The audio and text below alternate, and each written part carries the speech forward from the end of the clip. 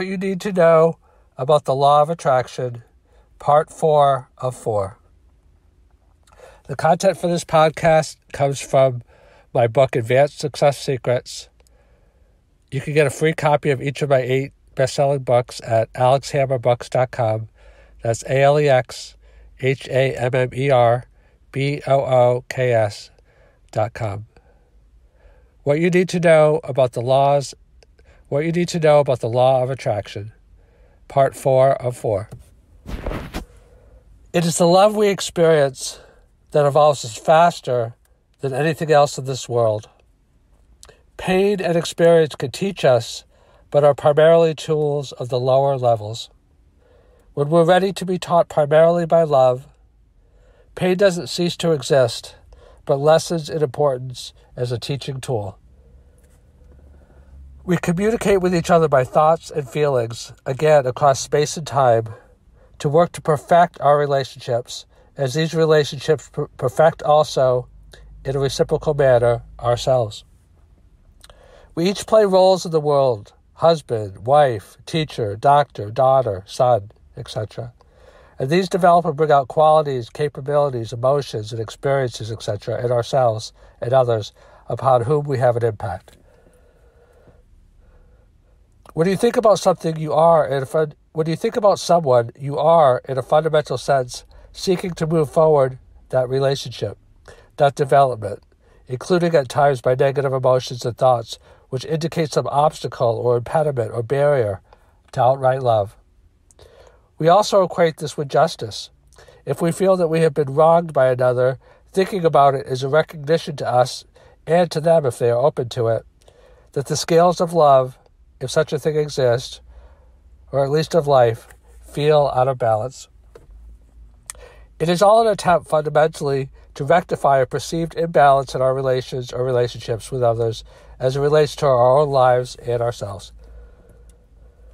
So how does all of this relate to success? Parentheses, you were thinking that question now, weren't you? End of parentheses.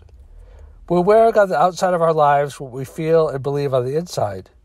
As the famous saying states, as within, so without. That's in quotes. The amount of change that I felt that I needed to produce in the world emanated from a compensatory lack of confidence in the perfection of the world, parentheses, and others, as it exists. People sensed the urgency in my energy and were motivated to turn away from it. Parentheses, I think I also needed to learn to a greater degree not to be dependent upon the approval or acceptance of others. This has been a life lesson for me from the beginning. End of parentheses. It was not an inviting energy or sharing, but of direction and control. Not that I was out of the ordinary by any means. That is perhaps what most of us do most of the time. We apparently feel deficient if you look at our collective actions and results. Perhaps that is why only 5% of the individuals in the world, or less, are prosperous, even though prosperity is available to all of us. Prosperity is not something that we attain out in the world. It is something that we build inside of ourselves and that is reflected out into our circumstances in the world. Talk to rich people and they feel rich. Not deficient, not needy. They're independent emotionally to a degree.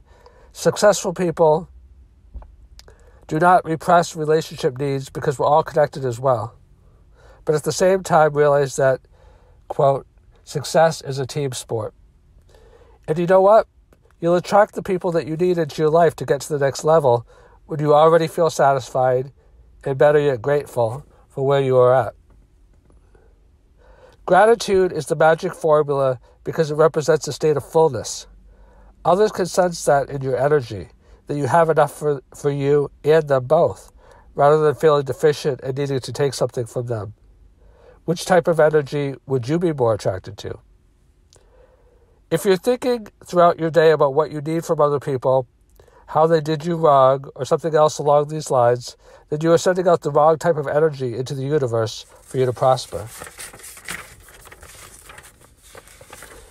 Instead, cultivate the feeling and belief that the universe and others are your friend. Exhale. Look at each person as they are in their own state rather than as an extension of you, your wants and your drives. This love and lack of neediness and desire unlocks the best from the other that you are capable of receiving. Remember, as I have said, that, quote, the universe expands or restricts opportunities, sometimes I say, or contracts opportunities, based upon one's ability to receive them, end of quote. Use the law of attraction as a powerful tool in your success by growing your success from the inside out, and then see it flower in the world. A conclusion, quote, be careful what you wish for.